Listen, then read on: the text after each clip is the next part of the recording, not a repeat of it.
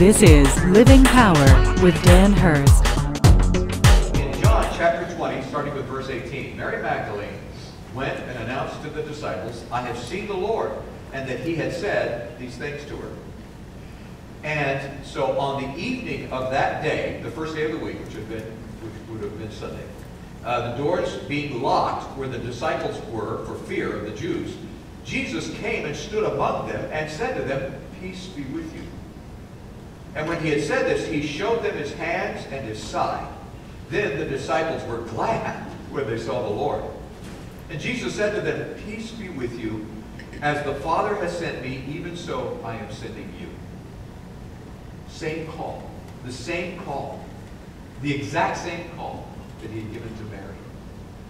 And when he had said this, he breathed on them and said to them, "Receive the Holy Spirit." You thought that the Holy Spirit came on them in Acts, didn't you? You know, when they were hiding in the upper room, the Holy Spirit came? No. This is where they received the Holy Spirit. The Holy Spirit, there were 120 of them in that room in Acts. They had not yet received the Holy Spirit. And that's when the Holy Spirit came on them. But this is where the disciples received the Holy Spirit. And notice that there wasn't anything strange that happened to them at that point. They didn't start speaking in tongues and doing things. No, the Holy Spirit came on them, in them, at that point. And it was just the natural thing for the Christian life. At that point, Christ is basically breathing himself into their life, is what's happening.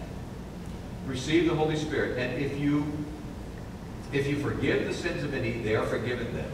If you withhold forgiveness from any, it is withheld. Let me give you a real quick explanation of that. What he's saying is, because you forgive, somebody is forgiven. If you don't forgive, they're not forgiven. It's kind of a strange wording. The language is a little odd for English. And so what Jesus was saying is that you have this responsibility to connect with people and to forgive.